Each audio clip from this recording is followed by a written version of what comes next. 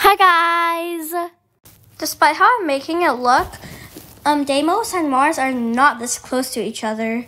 Today we're going to be talking about the real sizes and distances that everything is from the solar system.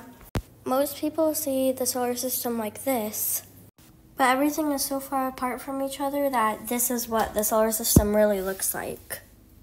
I made this comparison of all the planets' diameters from smallest to biggest in both rocky planets and gas giants / ice giants.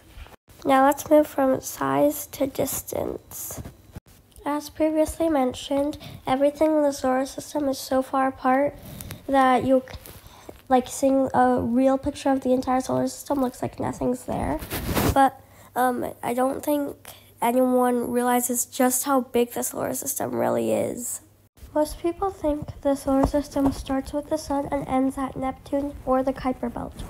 But yes, they are correct about the sun being the center. It does not end anywhere close to Neptune or the Kuiper Belt. Now, this may not be surprising for some people, but yeah, Neptune is close to 30 astronomical units away from the sun. The Kuiper Belt starts around 30 astronomical units from the sun and ends about 50 astronomical units from the sun. And then there is a lot, and I mean a lot of empty space. And if I remember correctly, the Oort cloud starts at 2,000 astronomical units from the sun, which is absolutely crazy. And get this, it most likely ends at 100,000 astronomical units away from the sun. And for anyone wondering, Ganymede, Titan, and Callisto are the 3 biggest moons in the solar system. And if you think the Oort cloud is far, imagine Proxima Centauri, the second closest star to the Earth, which is 4 light years away.